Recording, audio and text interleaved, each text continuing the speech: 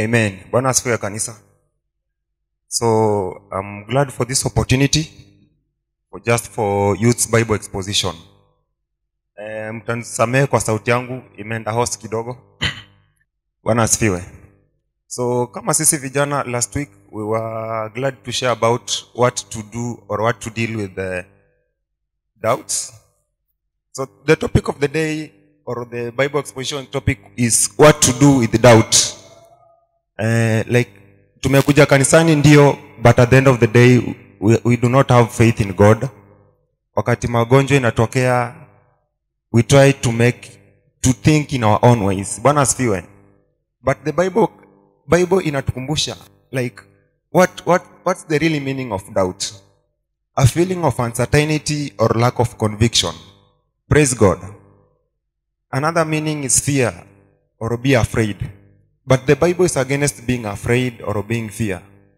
Praise God. So according to the Bible Exposition, I'm going to read a few of the verses. But at the end of the topic, nitakuachia maswali kadhaa uende ujijibie mwenyewe. So the Bible presents these 4 cases of doubt. Satan, that is Genesis chapter 3 verse 4. So tunaangalia, the Bible presents these 4 causes of doubt. Number 1 is Satan, Genesis 3:4.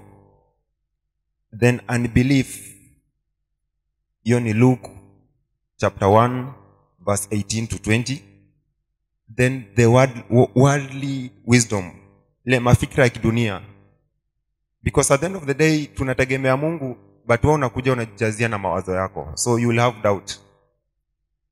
Then spiritual instability, that comes from the book of James chapter 1 verse 6 to 7. So tukiendelea hapo, believing God's word. So these are the ways like to overcome or for you to usikue na doubt ama usikue na shaka katika Mungu. Kitu ya kwanza, pray diligently, like pray every day. Pray and trusting in God.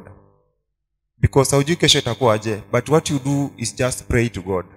The next thing is reading the Bible. Let your Bible be your close friend, whatever.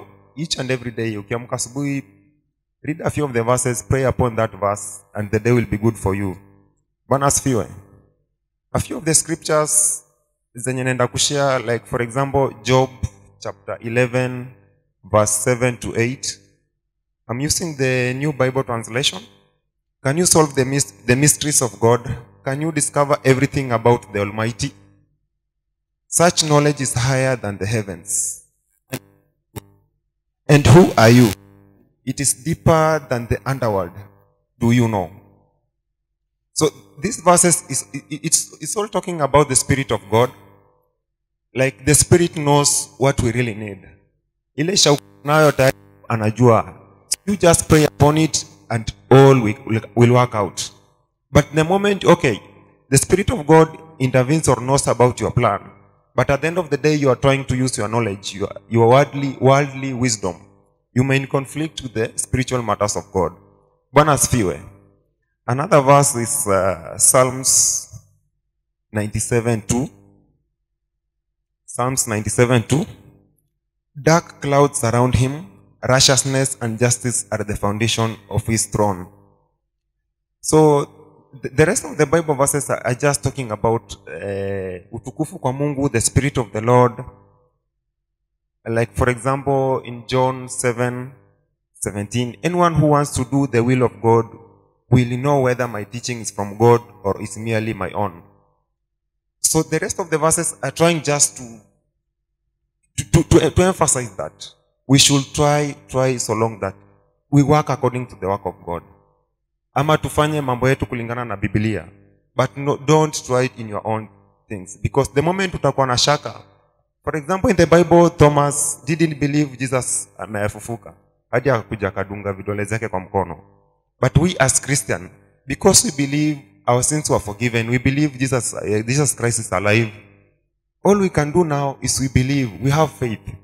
No matter what, ikue mzito ama nyepesi, you just have faith in the Lord and pray upon it. So my last question, I will be asking, like, the first question: do you believe in destiny? That is, automatically will make it in life because God has good plans for you. Hii ni swali na kuachia ujiulize mwenyewe. Kabla uzaliwe, God really knew your plan. Na baada ya kuzaliwa, can you be the president because Mungu alipurpose you will be the president? So that's my question for you. Do you believe in destiny? That for whatever God had planned for you will come to pass or to be accomplished without you doing 1, 2, 3. And the next question I will be going to ask you is, do you believe in God helps those who help themselves? Or God helps those who can't help themselves? So this question sounds rhetorical questions. So it's upon you to know. And if you understand the nature of the spirit matters of God, it's upon you now to interpreted upon the word of God. Bwana asifiwe. So I'm just encouraging, because the topic was what with doubt.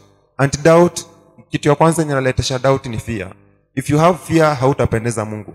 Now if you don't have faith, you're not pleasing God. Because anything like the current situation right now, anything small can distract you totally, kabisa, and you turn 180 degrees to whatever you are doing. But the faith that you have, whatever that's small, if, for example, many churches are full because wanaamini huyo pastor akimwombea wanaenda kubarikiwa, akiombewa biashara yake inaenda kupanuliwa. But what do you believe upon yourself? Can you pray for yourself? Mtu akiwa mgonjwa unaweza muombea. So those are the things, small things that you need to emphasize. Because yes, tuko na ministries in church, but when matters come into your hand, can you handle it? Because last week I had to go through a really tough time, but I really thank the support of the youth from the church. It was kind of hard for me, but I really prayed upon it. Na Mungu abarikiwe and be blessed. Amen.